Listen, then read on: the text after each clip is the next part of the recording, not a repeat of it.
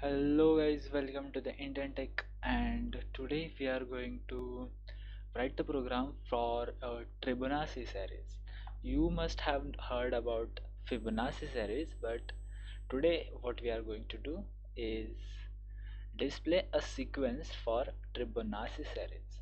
So Tribonacci series is something similar to Fibonacci series, but in Fibonacci series what we do is we add two previous numbers, but in Tribonacci series we add three previous numbers. Okay, so Fibonacci series can look like 0, 1, 1, 2, 3, 5, 8, 13, 21, 34, 55, 89, and something like that goes on.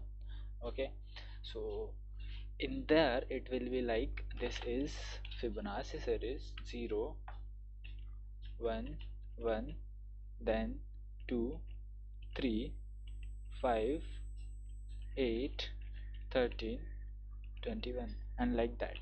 Okay, so what we do in Fibonacci is we add previous two numbers. So 0 plus 1 is 1, 1 plus 1 is 2, 2 plus 1 is 3, 3 plus 2 is 5, 5 plus 3 is 8, and like that. Okay, but in Tribonacci series we add three numbers like 2 plus 1 plus 1. So it will be like, let's suppose 0 comma 1 comma 1 comma, then it will be like 2. Okay, comma 2 plus 1 plus 1 is how much? 4. Okay, and like that it will add previous numbers. Okay, so like 7 and dot dot dot. Okay, so this is okay, and this is okay. Okay, so what we do in this program is we get a array, okay, which is the starting element. This can be anything like 111, 101, and like that, anything. Okay, this is the number of uh, elements in the series we want. Okay, like in this we have 1 2 3 4 5 6 elements. Okay, like that here we are passing that we want 20 elements. Okay, it can be any number you want. So first what we do is we create an output list. Okay, and initiate it as a empty list. Then what we do is we assign n is equal to 0. Like if we see if n is 0, which is this number is 0, it will return the empty array or the list.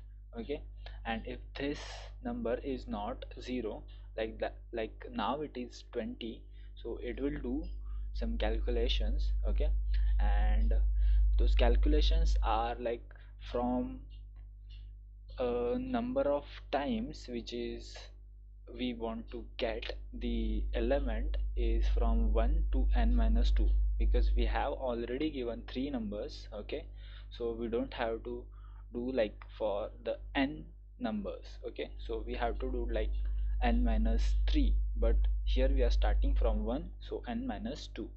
Okay, so first we have addition, like we need to add this 0 plus 1 plus 1. Okay, so we are defining addition. Okay, so add is equal to 0 at the initial stage. Now when we loop through the given array which is signature, okay, so we get first three or the previous three elements. Okay, so we do it like this. Okay, here we get 0 1 1.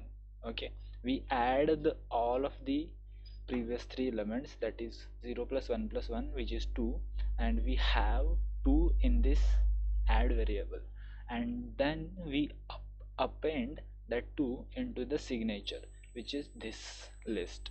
Okay, so after we append that addition into the list, we again go to the um, uh, previous loop, and we will see if the number is in the range. Okay, which is the 20.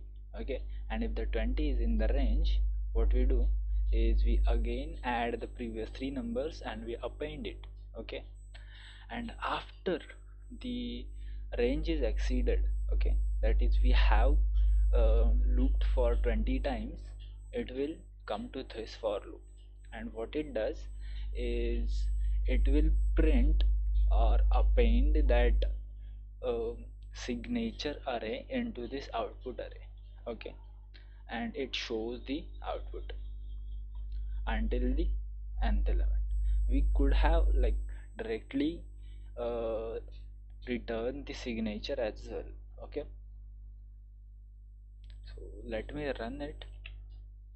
So this is what the result is: 0 1 1 2 4 7. Okay, then 13 24 44 81, and like that. The 20th element is 35,890.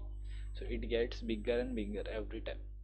Okay, so let's change the input array. Okay, so let's do it again. Now the output has changed. It is now 46,499 as the 20th element. So it is like 1 plus 1 plus 1 is 3, 3 plus 1 plus 1 it is 5, 5 plus 3 plus 1 is 9, 9 plus 5 plus 3 is 17, and like that. Okay, so I hope you liked it. You can use this as well in many things like encoding and decoding something. uh, Stay tuned for the next video. That's it for today, and happy coding until that.